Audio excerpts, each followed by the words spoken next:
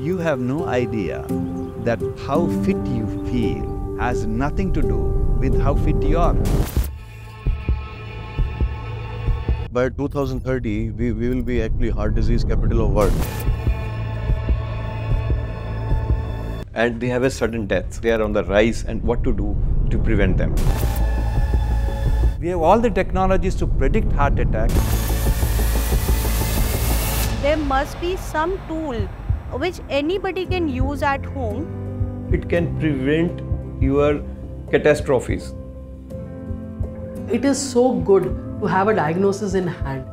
The whole idea of healthcare should be prevention.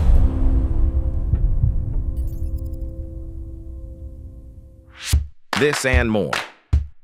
Streaming on News9, plus subscribe and get free vouchers.